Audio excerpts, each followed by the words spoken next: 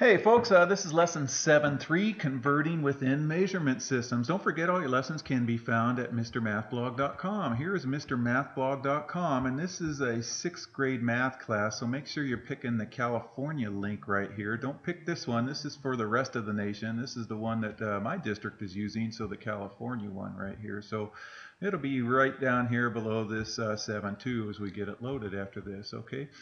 So there's our common core strand for our teachers, and our question is, how can we convert units within a measurement system? Okay, so the two most common systems of measurement are the customary system, which are like inches and feet, and then the metric system, like meters and kilometers and all that stuff, and liters and grams and all that stuff. So we can use a model to convert from one unit to another that's in the same system. So for example, here's a model that shows the relationship with feet to yards. So here, 1 yard is the same as 3 feet right there. So 2 yards is right here is the same as 6 feet right there, okay? And then 3 yards is the same as 9 feet, and 4 yards is the same as 12 feet, okay? So let's write those answers above as ratios of feet to yards. So feet to yards, this 6 feet to 2 yards would be 6 over 2. This would be 9 over 3. This would be 12 over 4 right there, okay? So there's the ratios in feet to yards. So what they would like you to recognize is all of these reduce to 3 feet to 1 yard right there. So this is going to be our conversion right here. So feet to yards are the ratio is 3 to 1. They all reduce to 3 to 1. Okay, so any ratio forming a proportion with 3 to 1 can be represent a ratio of feet to yards right there. So this says 3 to 1 is the same as 15 to what? Okay, so 3 times 5 equals 15, so 1 times 5 will be 5 right there. So what that says is 15 feet equals 5 yards right there. Remember, this is feet to yards, so this is feet to yards, 15 feet to 5 yards right there. Similarly here, feet to yards, okay, so this went on the bottom went times 18, so if we multiply 3 times 18, we're going to get 54 right there. So that tells us that 54 feet is the same as 18 yards, okay, feet to yards right there, okay.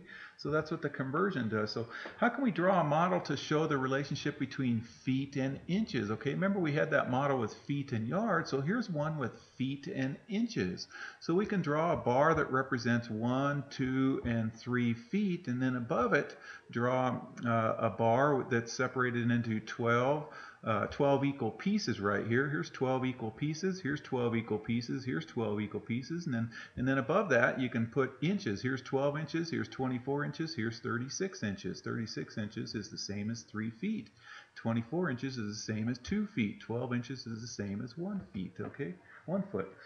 Okay, so we can use ratios and proportions to convert both customary and metric units. We'll use the table below to convert from one unit to another within the same measurement system. So here's a table right here that shows us, here's 1 foot is equal to 12 inches, 1 yard is equal to 3 feet.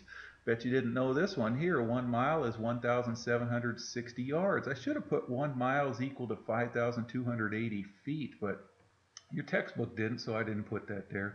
So 1 pound is 16 ounces, 1 ton is 2,000 pounds. And so here's our conversions right here. So when they give us cups and we're trying to convert it to fluid ounces, then we just multiply it by 8. If they give us kilograms and say we had 7 kilograms and we're trying to convert them to grams, then we just multiply it by this number, 1,000 right there, okay? All right, so each relationship in the table can be described by 2 equivalent ratios, okay? So for example, 1 quart to 2 pints right there, okay? 1 quart, here it is, 1 quart equals 2 pints. We can represent it as this ratio, 1 quart to 2 pints, or this ratio, 2 pints to 1 quart. It just depends on if we want to convert to pints or quarts. If we want to convert to quarts, we will use this ratio. If we want to convert to pints, we'll use this ratio right here, okay? So an average human brain weighs 3 pounds. What is that? Did you know that? I didn't. I knew a head. I heard in a movie that an average head weighs 8 pounds. I don't know how, some movie. Anyway, brain weighs 3 pounds. What's the weight in ounces? Okay, so We're going to use a proportion to convert 3 pounds to ounces. So let's identify the ratio that compares the units involved. So we want to convert pounds to ounces. So what does 1 pound equal? 1 pound equals 16 ounces right there, okay? So I'm going to write a proportion. 1 pound to ounces is going to equal 3 pounds to how many ounces? And notice this is times 3, so we'll multiply this times 3 right here. So 16 times 3 is 48, so a 3-pound grain weighs about 48 ounces right there. Okay, so a moderate amount of daily sodium consumption is about 2,000 milligrams. So what is the mass in grams? These are things I didn't know either. So I'm going to use a proportion to convert 2,000 milligrams to grams. Okay, so let's identify the ratio that compares the units involved. Okay, so 1 gram is equal to 1,000 milligrams right there. Okay, so we're going to go ahead and set that up and write a proportion. There's our 1 gram to 1,000 milligrams right there. We're going to make that equal to how many grams? To 2,000 milligrams. So notice the milligrams are on the bottom, so make sure we put the milligrams on the bottom. So this says 2,000 milligrams. We could have put 1,000 milligrams on top and 1 gram on bottom, but then that means this would have had to go on top and this would have had to go on bottom, okay? All right, and then recognize this is times 2 right there. So if we do times 2, we get 2 grams right there. So mass of 2,000 milligrams is equal to 2 grams, okay? All right, suppose we wanted to convert 27 feet to yards. Would the number of yards be less than or more than 27? Well, since yards are bigger than feet, it's going to be less than right there. So how many yards are in 27 feet? Well, just think 3 to 1. So we divide that by 3. There's 9 yards in 27 feet right there.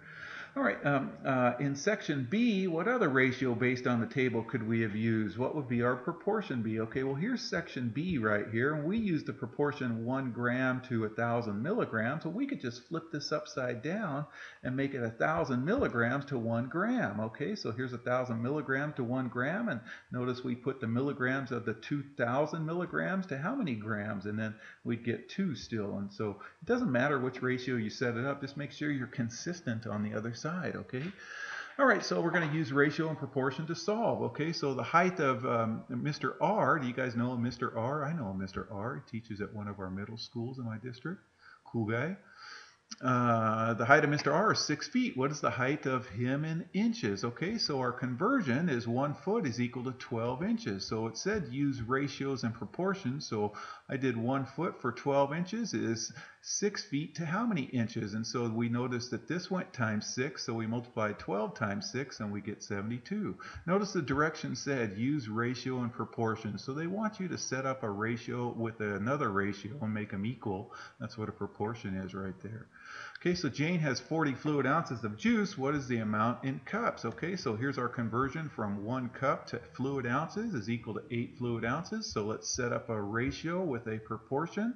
A proportion is when 2 fractions equal each other, when 2 ratios equal each other. 1 cup equals 8 fluid ounces. That's going to be how many cups to 40 fluid ounces, okay? And then we notice that 8 times 5 is 40. So 1 times 5 is going to give us 5 cups right there, okay? How many milliliters are there in 2 liters? Okay, so here we're going to have to go from liters to, oops, that should be a milliliter right there. There should be a small little L right there, ml. Sorry, I didn't catch that. Anyway, so there's our proportion right there, and then we notice that this is 1 times 2, so 1,000 times 2 is going to give us 2,000 milliliters, okay? How many meters are there in 350 centimeters? Okay, so we're going to have to go from meters to centimeters, so we're going to do the conversion of 1 over 100 right there. So 1 meter to 100 centimeters is equal to how many meters? To 350 centimeters, okay? And we multiply it by 3.5, and that's going to get us 3.5 meters right there. All right, so another way to convert measurement is by multiplying by the conversion factor. So we kind of did that, but it asked us to set up ratios and proportions. So a conversion factor is just a ratio comparing the 2 equivalent measurements, okay? So to make raspberry lemonade, Don wants to buy 2 gallons of lemonade, but the store only sells lemonades in quarts. So how many quarts does he need? Okay, so there's our conversion right there. 1 gallon is 4 quarts right there. So if 1 gallon is 4 quarts, then 2 gallons is going to be 4 times 2 quarts. So that's going to give us 8 quarts, okay? So 1 gallon is 4 quarts, okay? And so he has 2 gallons he has to get, so we're going to multiply 4 times the 2 gallons. That's going to give us 8 quarts right there, okay? All right, Mr. Bressler has powder that, in a container that has a mass of 1.25 kilograms. What is the mass in milligrams? Okay, so right here, you guys, we got to go from kilograms to grams, and then we got to go from grams to milligrams because it's asking us in milligrams right there. So we got to convert it twice right there. So there's 1,000 grams in 1 kilogram.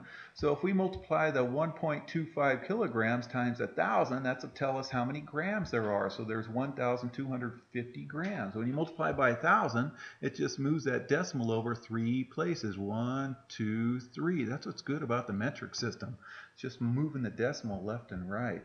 Okay, so now we got to convert that to milligrams. So there's 1,000 milligrams in 1 gram. So if there's this many grams, we multiply this by 1,000, and that just takes the decimal, which is right here, move it over 3 places. 1, 2, 3, and that just adds 3 zeros. So there's 1,250,000 milligrams in 1.25 kilograms. Oh boy. All right, so a mass of 1.25 kilograms is about 1,250,000 milligrams. All right, you guys, I hope that makes sense, and take care.